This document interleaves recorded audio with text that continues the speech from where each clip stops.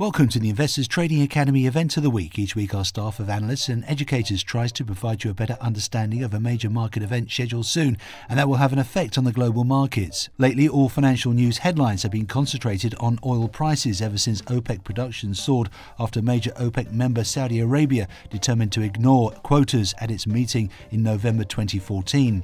Since that time, oil prices have plummeted as much as 68%, causing havoc to oil-producing nations around the globe, as well as sparking market fears. An emergency meeting of the Organization of Petroleum Exporting Countries meeting may be convened in March to discuss issues relating to lower oil prices and output cuts. Speaking at the 7th Gulf Intelligence UAE Energy Forum organized by the Gulf Intelligence, Dr. Emmanuel Ibe Kachikwu, Minister of State for Petroleum Resources of Nigeria, who is President of OPEC, also said a couple of the members of the OPEC had requested an emergency meeting.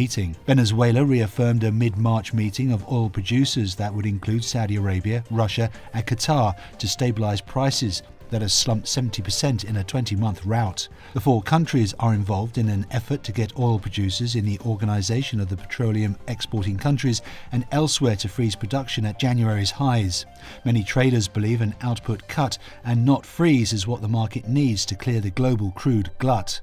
It's the Venezuela headline that got the market excited enough to rebound, though it's baffling why everyone knows of this meeting and that it's not going to achieve anything, said John Kilduff, partner at Again Capital, a New York energy hedge fund. The meeting could take place in March.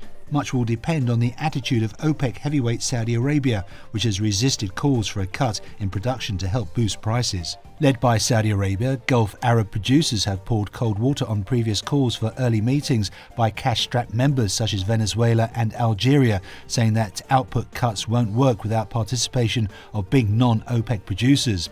OPEC can't change its policy because of low prices, since the group's strategy is working and there was a major reduction in yearly increase from non-OPEC. Suhail al-Mazuri, Energy Minister of United Arab Emirates, said at a conference in Abu Dhabi on Tuesday. Non-OPEC members, including Saudi Arabia, are happy with the slide in prices since the group's last meeting in December, Kachikwu said earlier at the conference in Abu Dhabi. He didn't wish to name the member countries seeking an early meeting and said that in December, Saudi Arabia was supportive of such a meeting if there was a consensus for it. After the lack of consensus at the December meeting, OPEC ministers knew oil prices would fall. Kachikwu said high-cost shale oil producers are showing resilience at low prices and are becoming a constant equation in the oil dynamics, he said.